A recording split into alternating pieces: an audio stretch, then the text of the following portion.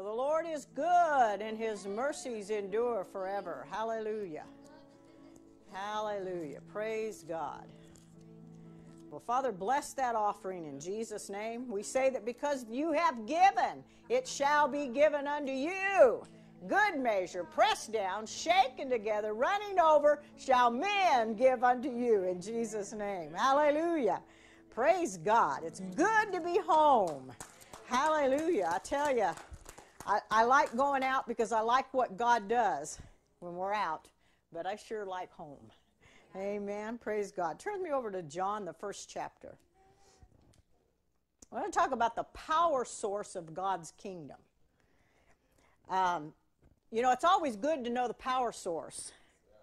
It's always good to know how to plug into it. If you take your hair dryer, your hair blower, over to Europe and try plugging it in over there, you're going to find you're in big trouble. You're gonna have to buy a hair dryer while you're over there. So because there's an adaptation to their power system over there. And we need to know how to plug into the power source or the power system of the kingdom. The Lord had spoke to Billy Brim and told her about Oral Roberts. Says, most people lap God, but Oral Roberts learned how to tap into God. And so learning how to tap into God is so important, and to understand that God's got a power source that is infallible. It will never fail.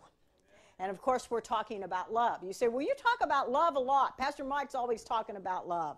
But I tell you what, Pastor John and I were talking one day, and he made this statement. He said, if I had it all, to do all over again, he said, I would take new believers and teach them about the love of God before I taught them about anything else.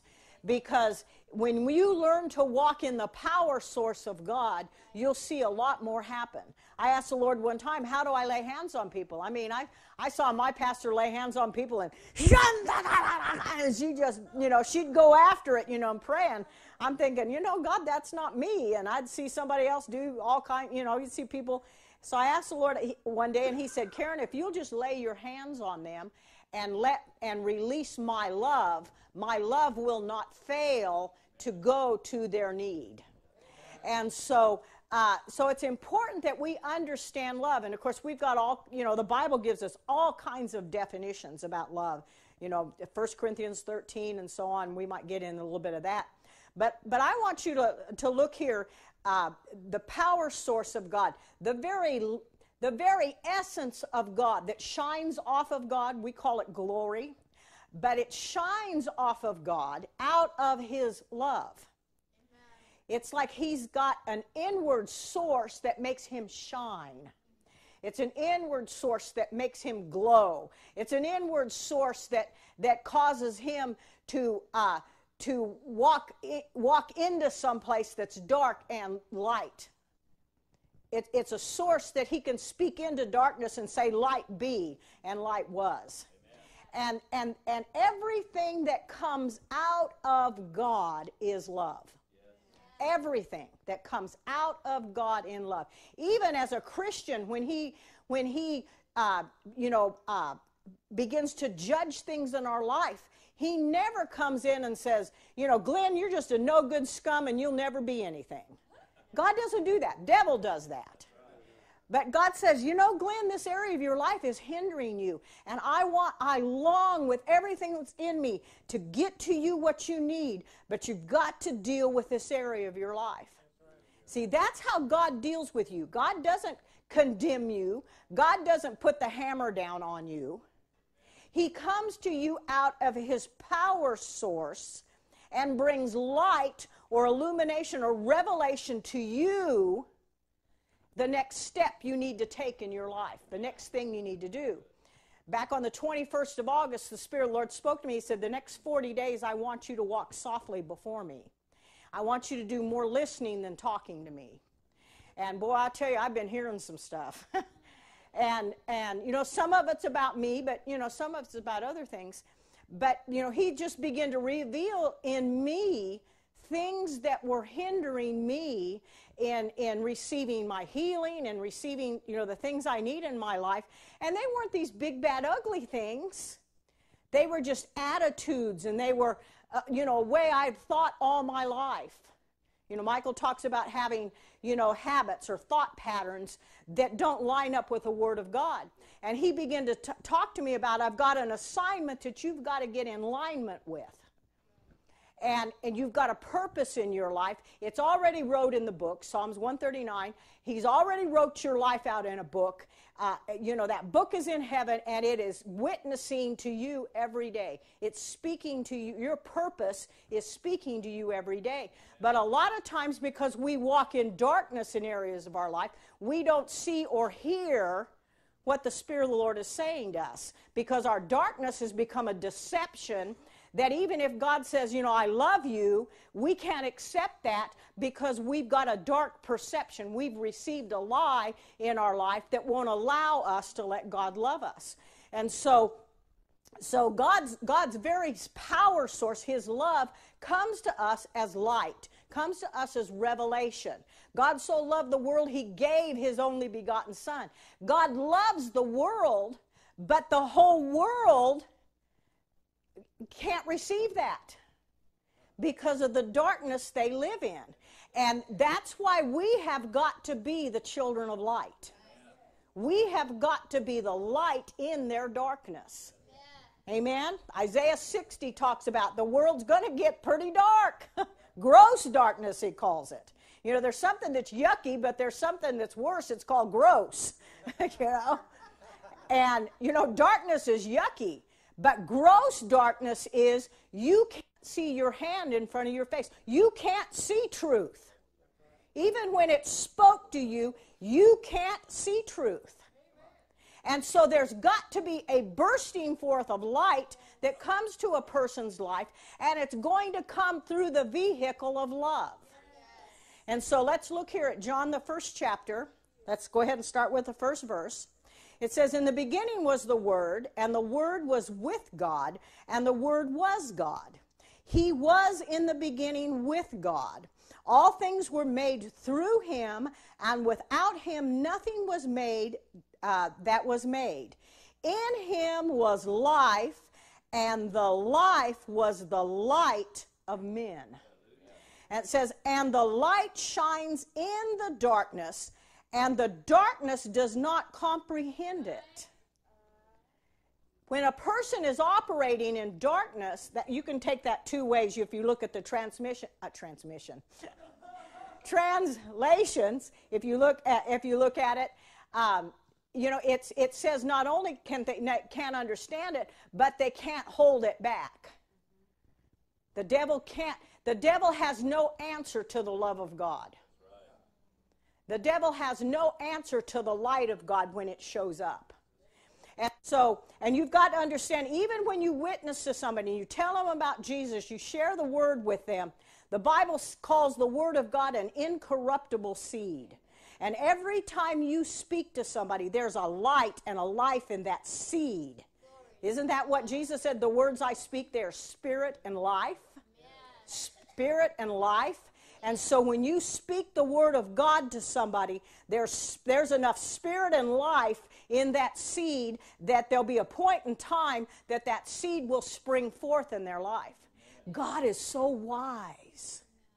He's just so wise. It says over in Corinthians, it says that God spoke in darkness. He didn't go into darkness. He was there and he spoke. And light bursted forth and set people free, set the earth, creation free. So I'm telling you, when you're speaking the word of God out of love by the voice of God, you're speaking the word of God into a person's life. There's enough life and spirit in that seed to bring forth a harvest at some point or another. So never give up on a word that you give somebody. Never give up on it, because it's incorruptible. The devil doesn't know what to do with that. Amen? He just tries to keep piling darkness on it, but light always bursts forth in darkness. Amen? So he says here in verse 5, and the light shines in the darkness, And the darkness did not comprehend it. It doesn't, when somebody's in darkness, they can't comprehend it. I was speaking to somebody this last week, and I mean, they just had a really bad opinion of themselves.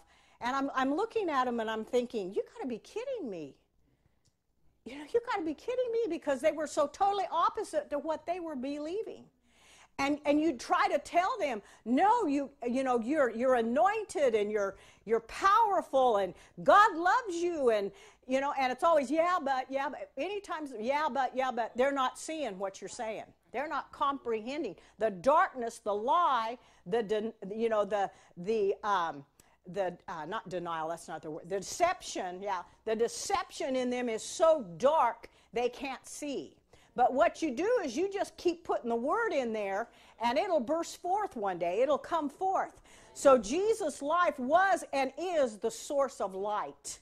And Jesus, there's no greater act of love than Jesus Christ. Amen?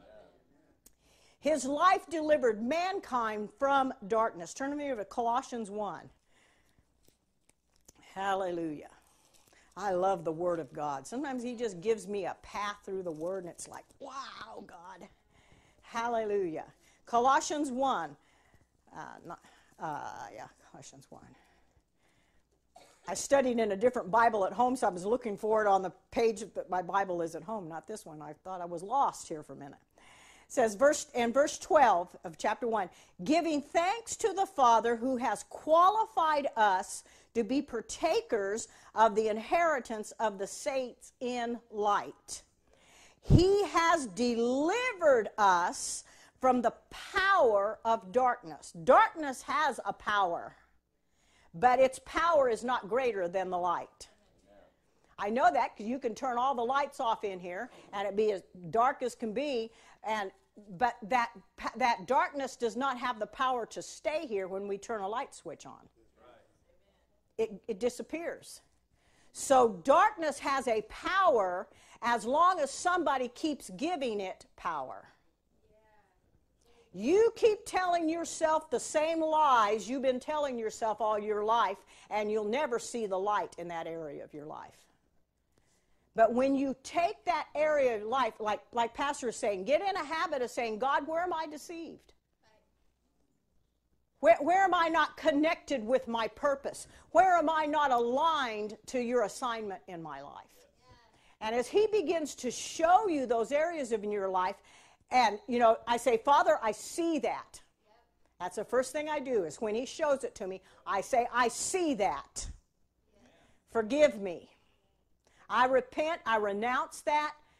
I cast that out of me. It cannot stay in my soul any longer. You don't give it the power to remain. You speak to that lie, you speak to that area of darkness in your life, and you command it to shut down, and you speak light into it. I had a situation this last week where, in fact, he was teaching me some of this, and he began to talk to me about an area of my life, and it was like, oh my God, I see that. I see that. I had a knowing, but it's like when He finally reveals it to you, sometimes He'll give you things, just pieces through your life. Just pieces. Oh, that's good, that's good, that's good, that's good. And they're like pieces of a puzzle. They're just falling in line, and before you know it, all the pieces have fell in line and you see the picture. It's like, oh my goodness, why didn't I see that before? Because you didn't have all the pieces. See, God just doesn't just bring the whole puzzle already put together and glued on a board and give it to you. You won't see it. It won't make sense to you. But He's a loving Father, and He works in your life piece by piece, bit by bit, until all of a sudden you see the whole picture, and you hear the promises of God. You can take the promises of God and all those words that He gave you down through the years that were those pieces, and now you can go and you can take a stand and say, devil, no more. I put the axe to the root. You know, and sometimes you may not even know what the root is. That might come a little bit later down the road. But you put the axe to it anyway. And you take the Word of God, and you begin to see yourself in that word, in the light of what he's shown you, in the love that he's shown that to you. And as you begin to apply your life and your thinking, that's why Paul tells us in Romans 12, too, to renew our mind. Why? Because the devil's got your mind screwed up. I hate to pop your bubble. You know, you may think you have it all together, but you don't. I don't. And when we realize that the devil has used words in our lives to build a wall to separate us from God, he just keeps, he builds it high enough, and then he starts layering, making it thicker and thicker and thicker in your life. The Lord showed me one time, he said, your life is like a fine piece of wood. It's got this beautiful grain in it. It's been hand-planed and hand-picked, and it's a beautiful piece of grain. But he says the day you're born, the devil makes sure words start coming. In fact, some science has even proved that even when a baby's in a womb, it hears the words. And the devil begins to, see, he's a spirit. He doesn't know your total future, but he knew that when God breathed into your mother's womb your life, he breathed your purpose and your destiny. He breathed a word into you, and the devil heard that. And from the time you were conceived until the time you die, the devil works to destroy that purpose in your life. He begins to put one layer of paint over that beautiful wood. And all of a sudden you get to a place in your life that there's not even a piece of grain showing. You don't even know who you are because it's all been covered. And that wood, that grain, that beautiful grain, underneath all that paint is hidden in darkness. And that's what a lie will do to you. But God begins to go in and he puts that paint remover of the Holy Ghost on you. And he begins to work in your life until you get back to that original grain, that original purpose for that piece of wood. And that's what God's after. The devil was the cherub that covered. And he's still covering. But it's an unholy covering. Amen? And he'll cover you with words, and he'll cover you with things that make you think, how could God possibly love me? I've done this, and I've done that, and I could never accomplish that, and I could never be that, and I can't.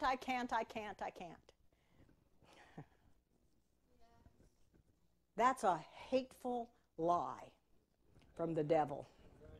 A hateful lie from the devil. But God speaks words of love over you. He speaks words of life over you. And he's delivered you. Let's look here at, let's go ahead and turn over to, we didn't read these words, did we? This is chapter 1, verse 12. But thanks be unto God who has qualified us. Say, I'm qualified. To be partakers. Hallelujah, of the inheritance of the saints in light. He delivered us from the power of darkness and conveyed us or transferred us into the kingdom of the Son of his love. So there's your power source. And it's important that we understand that the power in us is love. And anything outside the love of God takes us outside the kingdom of light and puts us in a position to be deceived. You know, let's turn over to Ephesians, the 5th chapter. I got lots of scriptures because I love the scriptures. Ephesians 5, let's look at verse 8. It says, for you were once darkness. For you were once darkness. Not you were in darkness. You were once darkness. There was no light in you. There's no light on. There's never any light until you flip the switch of repentance in your life. And then the light comes on. But now, hallelujah, you are light in the Lord. walk as children of light. So he's saying here, here's your purpose, here's the plan. Walk in my light. And when we get outside the love of God, we get outside the light of God. And we then give darkness the power to overtake us. And so it's important that we stay in that light. That light and that radiance is, like I said, the love of God. The love of God is pure light. There's no defilement in that. There's no defilement in that. It's pure light. It's honest. It's truthful. It's quick to trust. It's quick to justify. It's quick to shield. It's quick to have forbearance. It's quick to appreciate. It's quick to give. It's quick to help and forgive. I left all that, what it wasn't, out, that chapter 13 says. It says it's not this, but it's this. I got rid of what it's not and gave you the real thing. It's honest and truthful. It's quick to trust, quick to justify, quick to shield, quick to forbear, quick to appreciate, quick to give, quick to help, and quick to forgive. Quick, quick, quick, quick. Not somebody offends you and you go stew in your soup for a week. Quick. Quick. Why? Because you're letting darkness in. And we can't, in this day and age, it's dark enough out here. We can't let it in us. We can't let it in us. Everything in the kingdom functions in and out of love. Love is the power source because God is the source. And He is love. Amen? Romans, we won't turn there for the sake of time, but Romans 8:39 says that there's nothing that can separate us from the love of God. Nothing in our spirit can separate us from the love of God. But there are outside forces that will. Because he says, neither life nor death, neither principalities. He starts listing all these outside forces that are working day and night to get you out of the love of God.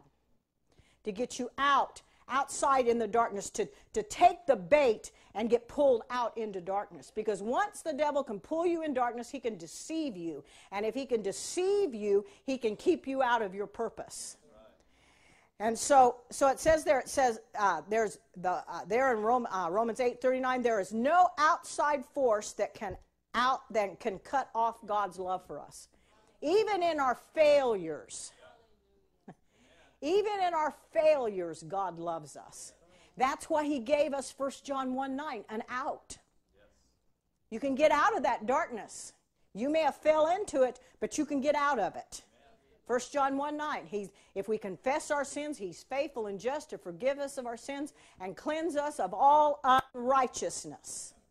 Anything that's dark, He can cleanse us from that. Only you can put up the wall or the hindrance. It doesn't stop God from loving you and wanting to help you, but our actions and our attitudes sometimes separate us. God never separates Himself from us. But we separate ourselves from God when we begin to let the devil dictate our attitudes, our feelings. You know, fear is a feeling. Anger is a feeling. You know, the Lord started talking to me this last week, and He says, you've dealt with things in anger all your life. See, anger can be a tool in your life that is a destructive tool. Now in God, I mean, I have an anger toward the devil and what he's doing in people's lives, and that's a righteous anger. But when I take something Sabrina might say to me and offend me, and because I don't know how to cope with what she said or how to handle what she said, I lash back at her in anger, and I go home and I'm angry. Instead of dealing with this, quick. Remember, we talked about what does love do? It's quick. It's quick to forgive. It's quick to shield. It's quick to forbearance. You know, it's quick to be long-suffering. Like Pastor says, what's long-suffering? Suffering long. Sometimes you just got to suffer with people's ignorance, you know, or people's attitudes. Yeah, or your own ignorance. But it's us that separates us from God. God never once you become his child, he never separates himself from you. The day you receive Jesus Christ is the last day you'll ever be alone. Amen. You know, I don't know about you, but there's been times I've been in a crowd of people and feel like I'm all alone. That lonesomeness just wants to come over you, you know. And, you know, it's wanting to separate you. Feelings. Now, there's nothing wrong with feelings. There's nothing good or bad about feelings. They're just feelings. They're just feelings. But how you regulate that feeling, if you regulate it out of the love of God, it will benefit you. If you regulate it out of hurt emotions, now I'm not telling you that you're not going to get your feelings hurt once in a while. You ought to be in the ministry. People have got all kinds of opinions about you. Yeah, and if you believed them all, you'd crawl out in a fetal position in a corner someplace and turn out all the lights and say the party's over. Yeah. I mean, there's been days I felt like doing that. But you cannot live by the opinions of men. You've got to live by the opinions of God. Is that easy? No, it's not sometimes. Sometimes you got to dig in. You know, I remember being in a situation, I was walking down the ditch bank, and I said, God, this thing is either going to push me into you deeper or it's going to pull me away. I choose to be pushed in deeper. There's sometimes you just got to make a decision when you're in the middle of a hot mess that you're going to push your way into God. Because he's your power source. The love that he has for you will not fail to get you through the situation. You live in a life that's full of speed bumps. The devil makes sure they're full of speed bumps. But Jesus says, don't be afraid. He says, if you're going to live in this world, you're going to have temptations. You're going to have trials. You're going to have tribulation. You're going to be persecuted. But he said, don't be afraid. I have overcome. His love for us has overcome every circumstance in your life. And he can change your circumstances. Turn with me over. We're just going to kind of shift it a little bit, but I'm going to bring you back. Turn over with me to 1 John, the 2nd chapter. I love the book of John, and I love the book of 1 John. Sometimes I read that first chapter of John over there and this first chapter of 1 John, and I just bask in that. It's wonderful. I love the book of 1 John because it's a book about love. You know, how do we function in that love in the body of Christ? And so he says here in chapter 2, let's start with, can't read my writing here. Let's start with verse 9. Says, he who says he is in the light and hates his brother is in darkness until now. That word hate there, if you look it up, it's not just I'm angry at you and I don't like you. I hate you. You know, I don't know about you, but I've been mad at my husband or mad at my parents or something. Like, I hate you. You know, not lately. And I never did it to your face. I always did it as you went out the door. But this word hate here actually means, now listen, to persecute by mocking, gossiping, or criticizing. Ouch. I said the same thing. Oh, yeah. He says let's read it again, verse 9. He who says he's in the light and hates his brother is in darkness until now. And verse 10, he who loves his brother abides in light, and there is no cause for him to stumble. Ooh, hallelujah.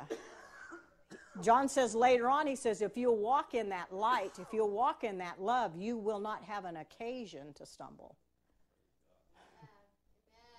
See, there's no darkness in that love. There's no tripping spot in that love. And it says in verse 11, it says, but he who hates his brother is in darkness and walks in darkness and does not know where he's going because the darkness has blinded his eyes. So you can see the whole attempt of the enemy to get you over an offense and hatred and criticizing and gossiping and persecuting and mocking people. You know, I see that mocking spirit in the church a whole lot. I've been guilty of it.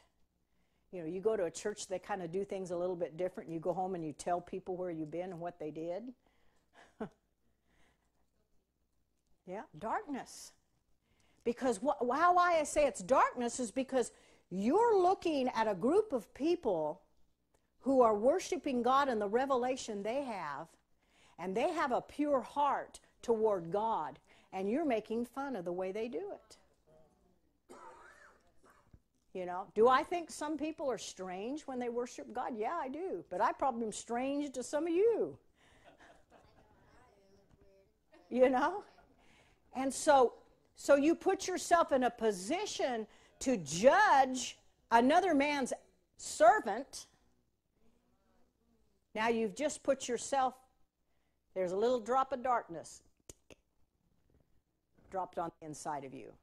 And you know, it's real funny. You know, you can take a drop of ink and drop it into a clear glass of water, and it just kind of drops to the bottom. But if you put a lid on that and shake it up, the whole water takes on the color. See, the devil always sees that he drops that little drop of hate, and then he brings something along to shake you up real good. The Bible says that when we walk in the light and we walk in God, we will not be shaken.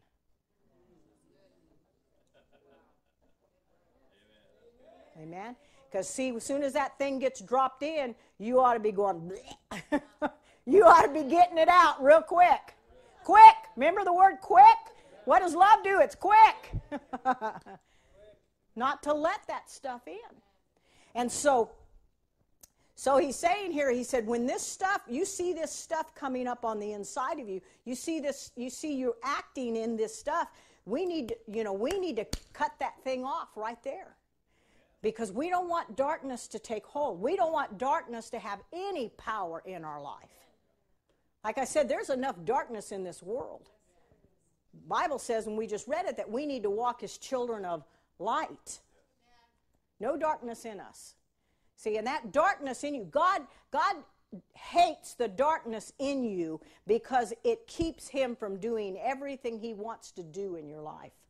He doesn't hate you, and he's not mad at you because you fail and because you act like a human being. I told somebody the other day, I said, you know, I hate to pop your bubble, but you're not perfect.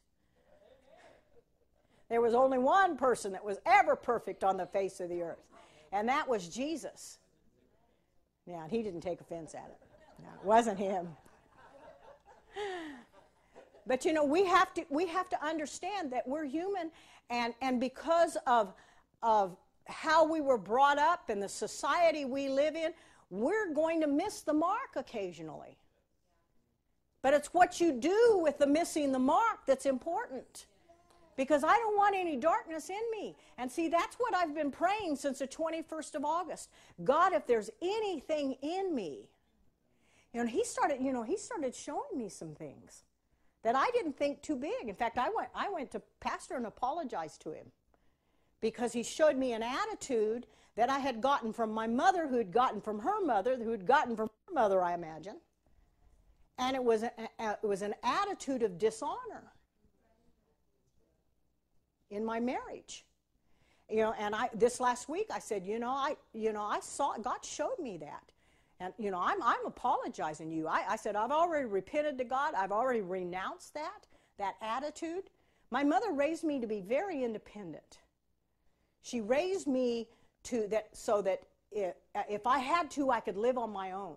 Because you see, when my dad was gone for 18 months, in the mental hospital, she had to step up to the plate and be mom. And that was back in the late 50s, early 60s, and, you didn't have the assistants. My mom went to work full time, and my brother and I stayed at aunts and uncles and nurseries and grandparents and everything else.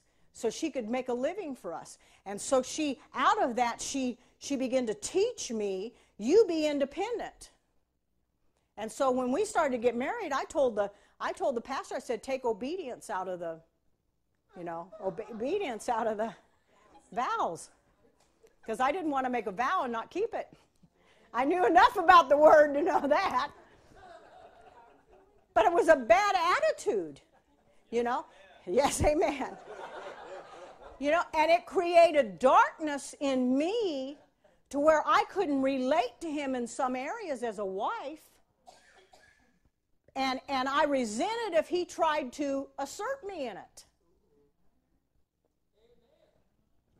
I'm being real honest with you. And you think about it, in the Bible, when Eve did what she did it independent of her husband. She wasn't under his covering. She did it independent of her husband. And the Bible says that, says there, I'm trying to think of exactly how it's put, that her desire would be toward her husband. Now that sounds sexual on the surface. But if you look that up, it means she would have a desire to usurp his authority. So that was a sin from Eve till now. And it's got in all kinds of ways. And so when I begin to see that, I've seen pieces of that down through our marriage. And there's been times I've gone to him. You can ask him. There's been times I've gone to him and said, I see that this is wrong. I can see in the Word, and God's dealt with me. This is wrong. I apologize. Forgive me. And I've done that through the years. But this last week, he began to show me some areas that caused me to have dishonor toward him in certain areas. And when you get over into dishonor, you get over into disrespect, and you get over into resentment, and it'll kill a marriage. When you get over into resentment, is like rust. It just starts eating away until it eats through something and totally destroys it, disintegrates it. And so you've got to stay on top. When God begins to reveal things to you, when his love and his light comes to you and begins to show you even in attitudes. See, that's a hateful attitude. He who hates his brother, he's my brother in the Lord just as much as he is my husband. He who hates his brother walks in darkness. And you give darkness power in your life, and it'll destroy those areas of your life that you love and hold dear to. You'll just watch it disintegrate in front of you. And so it's important that hate, you understand that hate is it detests, it's hateful toward, it persecutes, it's mocking, gossiping, and criticizing. And I'll tell you what, I've been in church all my life. I'm 65 years old, and I have seen some stuff. I've been in from everything from little Pentecostal churches to, big Word of Faith churches. And I have seen some stuff. I have, and it's amazing to me. I could watch these Pentecostal grandmas just whip the devil up one side and down the other and get somebody set free, and then turn around the next week and at the quilting frame tear somebody apart. Go figure. But God loves people, so he'll use anything and anybody to pray. My mom's life was messed up in some areas, but boy, she could slap heaven and earth together in her praying because God loves people. But there was things she could not see because she walked in hate, which is unforgiveness, like I said, unforgiveness, criticism, all that kind of stuff. That's hate, and that's darkness. And you cannot see how to get out of where you're at until you deal with the darkness in your life. We're here at 1 John. Turn back over to chapter 1. verse 7. It says, but if we walk in the light as he is in the light. In him we live and move and have our being. We're in him. It says, if we walk in the light as he's in the light, we have fellowship one with another. See, I can have koinonia. I can have fellowship, a deep, strong fellowship with you because of the love of God in me. Your personality might not be the kind of personality that I like to hang out with, so to speak. That's not true, you know that. But you know what I mean? Your family dynamics is different than my family dynamics. If there's a baseball game, we'll do whatever we have to do to get there. Well, you may not like baseball. You know what I'm saying? So our dynamics, family dynamics and life dynamics may be totally different, but I can still have sweet fellowship with you because of the love of God. Hallelujah. I love that. That's why church family is so important. But I do emphasize the word family because I'm going to rub your fur wrong sometimes. I'm going to try mothering you sometimes when that's not my job, it's his. You know what I'm saying? Your kids try to mother one another or father one another. You say, I'm the father of this home or I'm the mother of this house. If you got a problem with him, you come talk to me. How many times have we said that, mom and dads? Well, that's the same way with the body of Christ. It's God's family. It's not your job to put them in their place. God has already got them in his place, in their place, and he's working with them to keep them in that place. Don't give them an occasion to stumble. Paul said this, he says, there's a lot of things that are lawful for me to do, but because of the young ones around, I won't do it because it might cause them to stumble.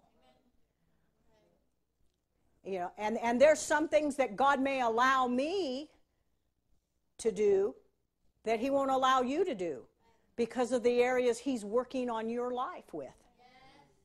That's like an alcoholic or a drug addict.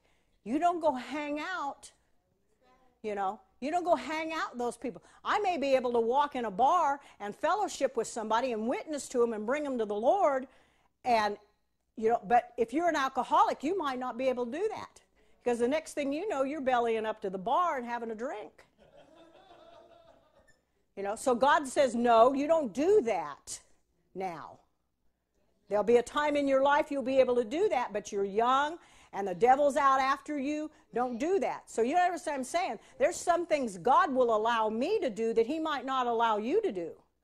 But there's things that he'll allow you to do that I can't do because of my position in the body of Christ. And so, you've got to understand. That's why you can't judge what people do, especially according to your standards and the commandments God has given you. See, this information will help settle a lot of things in your mind, why that person can do that, and God's not letting me do that.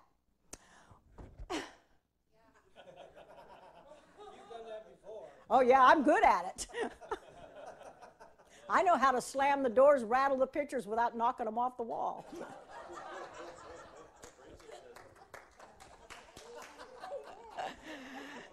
We don't do that anymore. That's something I'm not allowed to do anymore. You might get away with it. I don't get away with it anymore. But see, because we don't have the knowledge. I like what I heard somebody say once. Trust God, love people. You don't trust people to do everything right, but you can trust God to do everything. You love people and trust God. See, that's all that. That's why you can step into a situation and be vulnerable because I love this person and I'm going to give them the benefit of the doubt and I'm going to help them as long as God says help them. There's some people you're just enabling. And you got to cut that off. But I'm not talking about that. I'm talking about God says help this person. And you say, but God, I got hurt in that situation before. It was like sticking my hand in the tiger cage and it got bit. Now you want me to stick my hand back in there? I don't think so, God. No. You do what God tells you to do. You love that person through the commandments of God, and you trust God to bring it out right. Because people are squirrely as Rocky and Bullwinkle. You know what I'm saying? I think everybody's here old enough to know Rocky and Bullwinkle. But people are. But when God tells you to do something, you can know that His love, remember we said one of the attributes of love was to shield? His love is strong enough to shield you in that matter. Well, what if they rip me off and I lose money in that? God got you that money before. He can get it back to you again. But don't do it unless He's telling you to do it. Because you'll just keep getting burned. But if He tells you to do something, even when it's outside of your perimeters of trust for people, you just shift it. I'm going to love that person and do what God tells me to do, and I'm going to trust God. And He'll get you through every time. So walk in the light as He is in the light. But He's not in it. Don't go there. If He's in it, you can walk in it with full assurance that He's going to get you through with that. I'm going to close with this. Turn with Matthew 5. I tell you, God's bringing the church into the kingdom. And but we've got to learn the methods of the kingdom. We've got to learn. It's just like you would not go over to another country, and there's some things that you can do in the United States, but you can't go do in another country. You better find out what you can and you can't do in that other country, or you'll find yourself in a prison someplace, calling your ambassador to help you get out of that place. And that's with the kingdom of God. We've got to understand how God functions in His kingdom. And He is the source of His kingdom, and the source of His power is His love. And His love will always bring light into a situation. It will illuminate a situation to where you see it like it really is. Somebody may have been acting hateful and ugly toward you for years, but all of a sudden God's love and compassion drops in you. His light drops in you, and you see that person the way God sees that person. Amen. Now you can deal with them. If you're going to deal with them, the experiences you've had and the things you see, it's not going to work out. But when you let God show you, that's the only way we can pastor, is to let God show us who people are. And people come and, they come and complain about so-and-so, so-and-so's doing this or so-and-so's doing that, or how are we going to handle this, I say, somebody's pushed your button, I see. Somebody just pulled the lever on your love gauge. This isn't about them, it's about you. And so, but because you don't know why that person acted the way they did. You know what experiences in life they've had that caused them to have that kind of attitude in their life. You got to let God show you through His love and His light and illumination, revelation about that person's purpose and their destiny, and then work with God to help them get into their destiny. Quit working with the devil to keep them out of it. Your words is just like your words of praise and worship and love and adoration causes the power of God to increase in your atmosphere. When you begin to speak about somebody and talk about somebody and put somebody down and criticize them, and they shouldn't have done that and they shouldn't have done this, you're changing the atmosphere around that person. Amen. And it's not good. It's like pouring gasoline on a fire that you're wanting to put out. You want that person to stop acting that way. Well, quit giving the devil wood for the fire. The Bible says in Proverbs, when you stop putting wood on a fire, it goes out. Your words are like woods. They're building blocks that the devil can use to destroy another person's life. And I don't know about you. I want to see people helped. I want to see, somebody may be doing their ministry all wrong. I mean, not only to your opinion, but according to the Word. They may not walking in love. They might be just doing things that don't line up with the Scripture. But that's not my job to change their life. It's God's job and the Holy Spirit to work with them and help them. But if they're walking in darkness and can't see, we can pray light into their life. They can get on the path that they need to get on and be what God's called them to be. I don't know about you, but the church needs lots of warriors. They need lots of warriors. And just because somebody's struggling in their flesh, I'm not going to kick them when they're down. I'm not going to make their struggle worse with my words. I'm going to pray and preach the light into them. And let God work with him. Let his love work with him. Have you found Matthew 5? I'm sorry. I get to talking and don't even go there myself. Hallelujah. Matthew 5. Yeah. Verse 14. You, say me, are the light of the world. You are the light of the world. A city that is set on a hill that cannot be hidden. You are the light. Jesus was the light when he came, but he deposited something in you through his death and resurrection, and you receiving him as Savior. He deposited a light in you. Now the devil does everything. Now the next verse, it says, nor do they light a lamp and put it under a basket, but on a lampstand, and it gives light to all who are in the house. So let your light shine before men, that they may see your good works and glorify the Father in heaven. I don't know about you, but I want people, when they're around me, to be glorifying God. And he's saying here, you don't take a light and snuff it out. You don't take a light and cover it up. Now, the devil wants to cover it up. And we're going to continually have to push those baskets off. And he'll do it by trying to get you into a dark area.